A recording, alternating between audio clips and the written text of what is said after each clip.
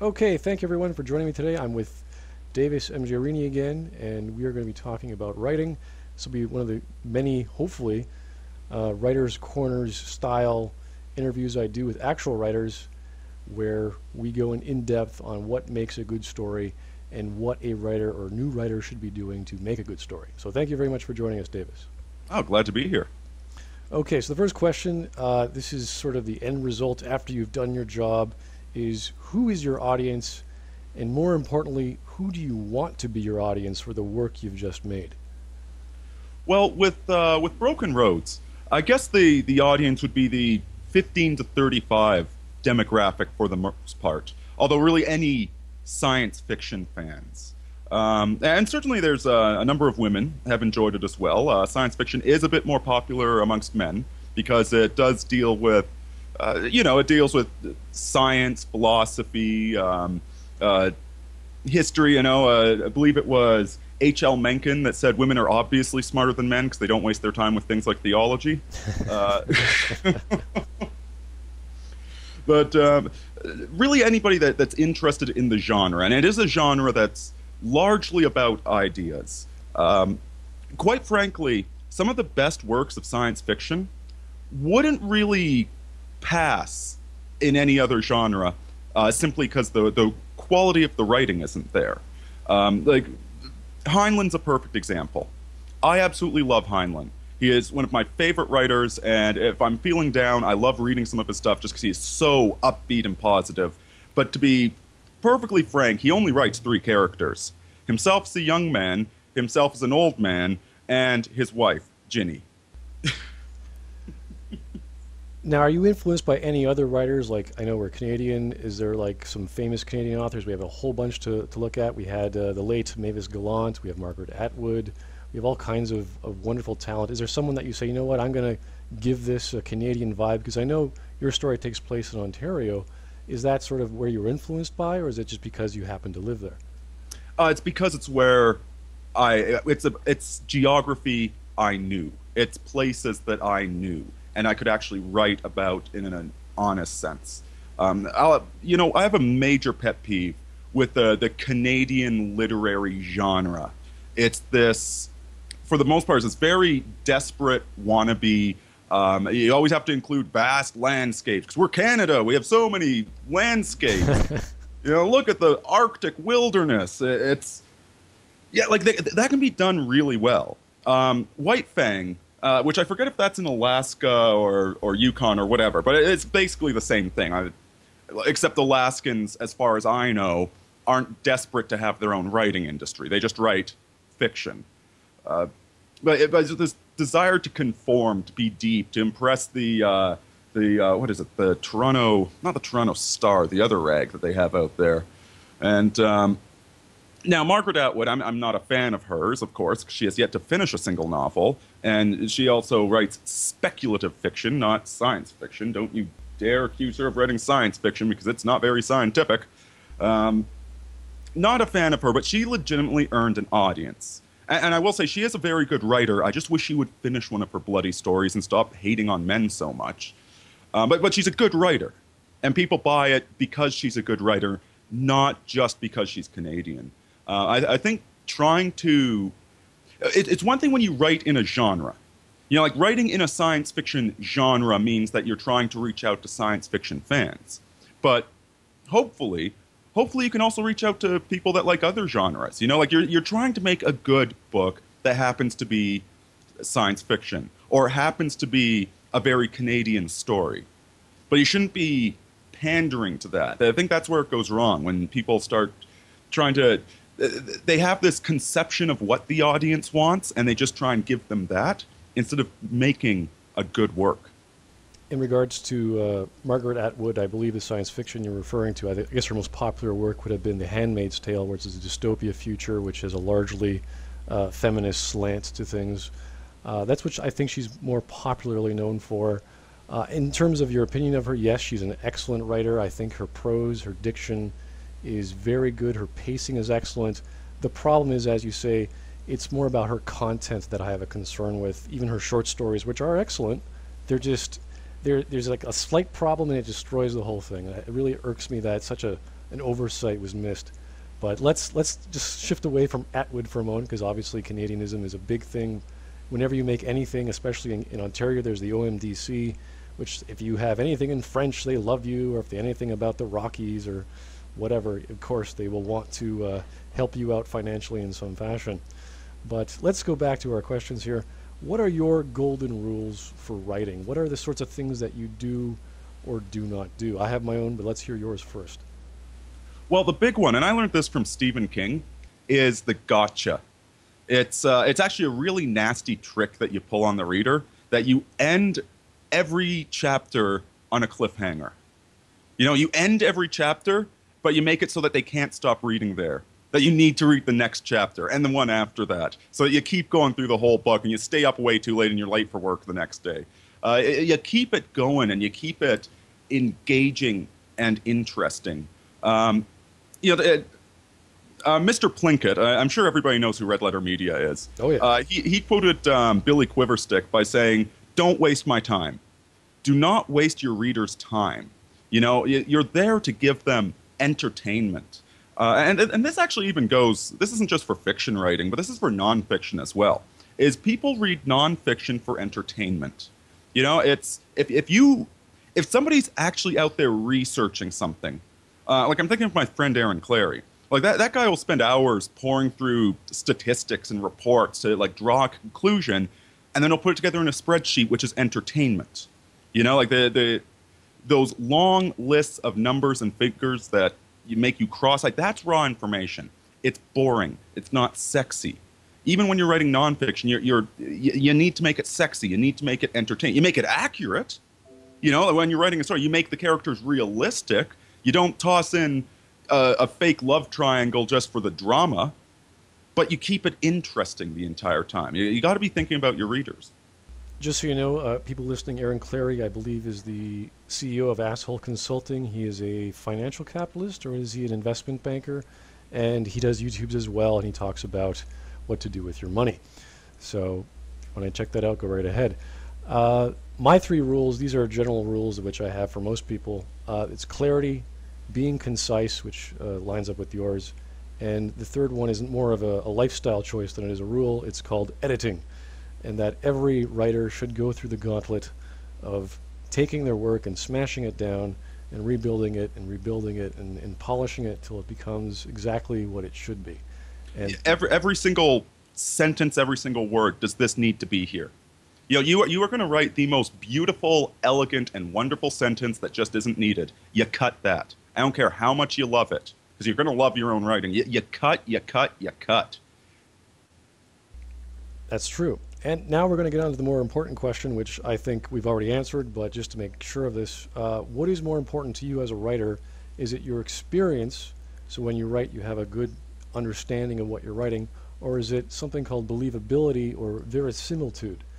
And what do you value for? Like, what is the value put into this? Like, we can look at Hemingway, who believed everything that he wrote was true and good and honest, and that's what he was going for from experience. Whereas there's Mavis Gallant, she wanted plausibility.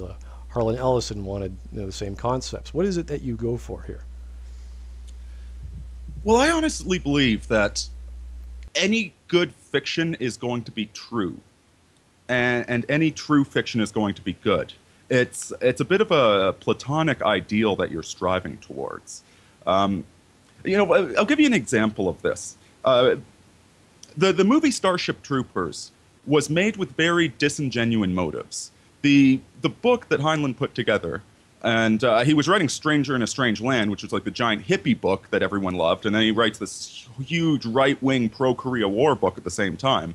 The book's all about how being a soldier is awesome, how it's honorable, and how it's the toughest job in the world, and how everyone should join the military. The movie was put together by a hardcore left-winger about, look how stupid these conservatives are, only evil people serve in the military. And yet, the movie has this huge cult following from people that are soldiers or people that celebrate the military. It's become a very right-wing movie, even though it's supposed to be attacking the right wing. And I think that happened because this guy was putting together a very disingenuous film. It was Now Heinlein, some people have described his book as a pamphlet, and it certainly has a lot of arguments in it, but it's an honest-to-God description of what it's like being a soldier, just using the sci-fi setting to make it a little bit more fun, a little bit more interesting. What this guy was doing, I think, was it Verhoeven? I forget. He was trying to create political propaganda under the guise of fiction, but because it wound up being really good, it completely backfired on him. I've seen this several times, that genre fiction, when it's put together well, or not genre fiction, message fiction, will accidentally promote the exact opposite message, because a well-written story with, and especially with Hollywood, when you get good actors, when you get good editors, special effects guys, when people who give a rat's ass actually get together and put this thing together, you wind up with a good movie that says a lot of truth about human nature, even if somebody like Marvel Studios is putting it together, and all those people see is money. So it's the underlying human truth is what needs to come through. And I believe you gave me the questions before. I believe you had a question on writer's block. Which will kind of tie back to this. So for the record, you're saying that your experience, which you believe to be true, is what makes something believable. They go hand in hand. You really should write what you know, and vice versa. You should try and know a lot of stuff. You should try and get out there and experience life and have empathy for other people. And obviously, if you want to write, then you need to read. You need to watch movies. You need to, you're not going to dilute your own ideas. I hear some people say that it's absolute nonsense. If you haven't read a lot of books, then you have no idea how to write a book. It's not the plot. Plots are a dime a dozen. It's how you put the story together that makes it good. Okay, let's go to the question you just asked, which is, if you do get writer's block, because this relates to that. So if you do, how do you get out of it? Well, there's two forms of writer's block. The first is just laziness, honestly. And now, lately, I have not been writing as much as I want to, because there's only so many creative juices that you have on a day-to-day basis. And as you know, I've got a lot going on right now, a number of projects, and sometimes I just haven't had the energy to do writing after being creative all day long. And so that's a little bit of laziness. Now, if you're not doing anything creative, you just need to discipline yourself. It doesn't matter if you feel like writing. You're going to sit in front of your computer and not write. You're not going to do anything else. You're just going to sit there with a Word file open, not writing. Yeah, I've had days like that. Yeah, and you know what? Once in a while, you're just burned out. You need to spend an entire day playing some video game or something like that, something really non-challenging. The other type, though, is when you put something into your story that's an artificial construct. You put something into it that lacked truthiness, that did not gel. And it's a critical plot point or something that you put in there that you feel like it needs to be there for the story, and you're not thinking about it. And it's that flaw. It's that artificial, not even Deus Ex Machina, but like this, where a character does not react the way they should react. They react in a way that's convenient for you. That's where your writer's block is coming from. The reason you can't figure out where the story is going is because you're not listening to your muse. You need to go, that thing that you put in there, you need to pull that out, and you need to listen to your muse. You need to write the story the way it needs to be written, not the way you want it to be written. That's interesting, because it reminds me of a quote by J. Michael Straczynski where he talked about writer's block, and he actually never had it because what he does with his characters is he imagines his best friend, and he knows everything about his best friend. Like if he walks across the room and stubs his toe, he knows exactly how they're going to react, and that's how he writes his story. He just gets the character, he puts them in the scene, and he doesn't even second guess what's going to happen. He knows exactly what this character is going to do. And it sounds like you just described what the idea, you don't have a concept of your character is, you're not going to be able to write what that character is or what they're going to do. Yeah. If you have a manic pixie dream girl in your story, okay, you might get writer's block because there is no such real thing. There are girls that act like manic pixie dream girls, but they usually have mental problems. Did you happen to see the movie? What was the movie about the guy beating up his girlfriend's all her exes in video game? Video game world? Oh, Josh Kirby versus the world, something like that? something like that. Yes, you're right. Yeah, that was actually him dealing with the borderline. The reason that movie worked, even though the ending should have been him arrested because of a false accusation or him winding up in a mental asylum, the reason the movie worked is because they accidentally create a metaphor for dating a borderline, where him having to beat up all of her exes. This is because she is emotionally attacking him for all of the, air quote drama she went through with her exes. Was this an actual? This was Scott Pilgrim versus the World. Was this? Yes. I didn't actually see it, but was this a satire on that sort of, like a comical, fun satire? Or was that just like, okay, this is serious, but we're going to have video game stuff in it as well? Well, no, I didn't even realize it was about that. Oh. The same thing goes for Chasing Amy.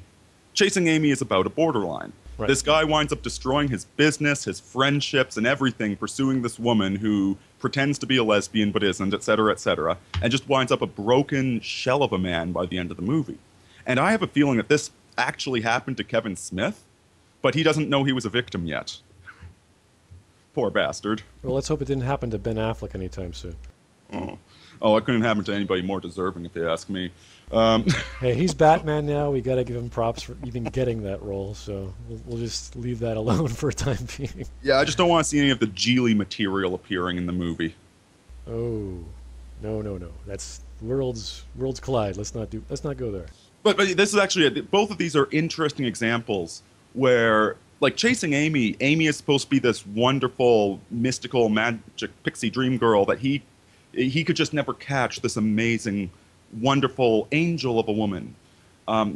You're not going to meet a real angel, not in the dating market anyway. And so even though he's trying to write this, he accidentally writes a real story underneath that.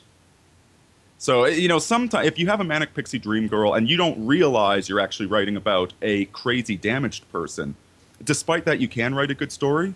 But if you just have a girl inserted that needs to fulfill this role, etc., then it's going to be terrible. Then it's going to be fake and artificial, and you're just painting by the numbers. This leads into our next question. I'm going to set it up for a bit. Very popular stories nowadays, ones from 50 years ago, even the fantasy genre with J.R.R. Martin's Song of Ice and Fire series. People love what has popularized over the TV show. His writing is just long, and there's all these characters and there's all these plots. It sounds like a soap opera that just is episodic. It just keeps going and going, and he hasn't even finished. There's no end in sight with this kind of storyline. The same with, let's say, or actually differently than, let's say, a character in an Ayn Rand novel. Ayn Rand has a lot of philosophy. She puts this in the form of fiction, and she essentially turns her books into miniature soapboxes she stands on, and every scene is her opportunity to philosophize. Now, that's fine. They can do whatever they want in their stories. But to you, what's the most important element in your writing? For example, what do you really want to convey? Is it to have a soapbox like Ayn Rand? Is it something dramatic? Is it to make something entertaining? Or do you want to teach something along the way? Well, I'm a guy that's very interested in ideas. Politics, philosophy, theology, these are all things that really interest me. And so that's what I write about. But one of the challenges that I find, one of the things that I think I accomplished quite well with Broken Roads, was to put these ideas into conversations. Not didactic lectures, but having two people converse in a natural manner and arriving at these conclusions. That's one thing I noticed about your stories. The characters, they're very simple and they're very believable, as opposed to saying, oh, we're going to get a Kwai Chang King sort of guy who has this philosophy about life, he's military, and he knows how to treat everything.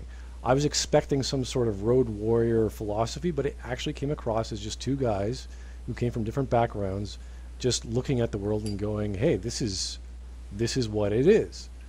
And I don't know if that was intentional. I don't know if you wanted to go with other angles with that, but it sounded very believable. And it was that sort of relationship that I enjoyed. What I was expecting, again, was the philosophy. I wanted more of it, because you certainly had loads of opportunity to wax on about just about all kinds of things. and you never actually went there because it wasn't relevant to what was going on. Well, and that's exactly what you should be doing. Is leaving people wanting more. Don't keep going until they're sick of you. Now, don't get me wrong. John C. Wright argued that Atlas Shrugged is the best novel written in the 20th century because every bit of it is just perfectly aligned with what it wants to do, what its goals are. It's absolutely amazing. But it is very much didactic in what it's telling. Whereas what I was trying to do with Broken Roads is I was trying to create a good story. And even when it comes to philosophy, when it comes to the YouTube videos I make, I want people to think, not agree with me 100%. I don't have a perfectly worked out philosophy of being. Ayn Rand did. I think she was wrong in a few aspects, but she didn't. She had a fully worked out metaphysical worldview that she was trying to present in this novel. Whereas I try and explore and understand the world better in an objective, measurable, consistent sense, but I don't claim to have a perfect understanding. And so in particular with this book is I don't fully agree with any of the characters and all of their views. Many of their views are influenced by the background that they come from.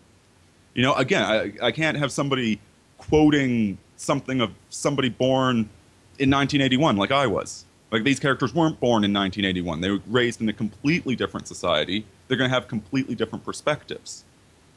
And so unless you have a fully worked out, unless you're making Atlas Shrugged, your characters should be real people first and not lectures. Like the first Matrix was great, but it fell apart after that when the special effects got old. I'm actually reading Atlas Shrugged right now, and yeah, it's very preachy, and it breaks one of the rules of writing for me, which you have to be concise. You have to give me a character who has a plot, who's going somewhere with this plot, and that's kind of like when I looked at your story with I think the character's name was Falcon. Hopefully this isn't a spoiler. He seemed like a really interesting character, and I was like, you know what? This better be something. There's better be a payoff. So I'm expecting a sequel where something happens with this guy, because I'm just like, Chekhov's gun is sitting on the wall. I'm waiting for it to be fired, and it doesn't go anywhere. So that was one thing I was hoping for. Didn't happen. Well, you know what? That's another good rule of writing. Do not use tropes appropriately. Don't Chekhov's gun something and then just leave it sitting on the table. You got to do something with it. There's subverting expectations, and then there's I love the Song of Ice and Fire series, but Martin is getting really nasty with his characters. It's like, stop killing off the ones we like so much. I just want to know what's going on in his brain, because there's really no pacing. There's no continuity. It's just a big ball. It's just a big ball, and we call it the plot ball, and it just goes in every which direction. And I don't know who I should be cheering for, who I should be hating. It's a big mess, and people like it because it has sex and violence and all sorts of medieval magical things, and that's great for fantasy authors or fantasy writers. But and it's refreshingly low magic too, because yes. the whole D&D era, D&D is a great role-playing game. It's a great rule system for a role-playing game, but it's a very bad setting for a novel because the magic is just silly. Like, if you really think about it for 5 minutes, the D&D universe, they should have a higher standard of living than we have in the present day. Like, the magic is that powerful and that easy to access. There's no excuse for it being medieval if you think about it for 5 minutes. So for a novel, the verisimilitude just falls apart. It becomes silly, the amount of magic, and people are killing gods, and it's like, oh, what's going on here? So actually having like a medieval world where people still have to crap in the bucket was quite refreshing. Well, I believe that's all the questions I have for you. When can we expect even a teaser of your next novel? Is it going to be this year? Is it going to be next year? What's the deadline for this? Well, you know what? I really need to finish this film first, but the novel's second priority for me right now. After like day to day, I got to keep writing, making YouTube videos. That's my day to day business. Finishing the movie is the next priority, and then after that, getting this sequel done. It's about half written right now, and you know what I was saying about that plot device you put in there that didn't work? That's one of the problems I ran into. Is I put something in there, I need to rework it and smooth it out a little bit. But it is about half written, and it's all plotted out. I know where everything is going and where the climax is, etc. I just need to actually sit down and write the bloody thing. So That's good because every writer, this is what I say in general, it's one of my golden rules. You should know your beginning, your middle, and your ending, and the rest is just blood, sweat, and tears. You just write it. oh, and one last bit of advice: don't tell people about your ideas. As soon as you tell them about your ideas, you no longer feel the need to write them. So don't keep your ideas secret. Everyone has to be a hermit and close them off from humanity for about 2 months, and then come out for food and air, and The reason that writers dedicate their books to other people is because you are borderline abusive to your loved ones when you're writing a book because you have no time. that's that's actually probably true. Well, thank you very much for your time, Davis. I'd love to hear back from you in another few months whenever you do have your exit from your cave of writing and you have something to show for it. Oh, and I will definitely be here. Okay, great. We'll do it. Thanks for listening. This has been the first episode of Writer's Corner. If you have any suggestions or questions about your writing, leave them in the comments. And if you think there's an author you'd like me to interview, please leave a comment as well. If you have any stories or scripts you'd like me to look at, please also send them my way.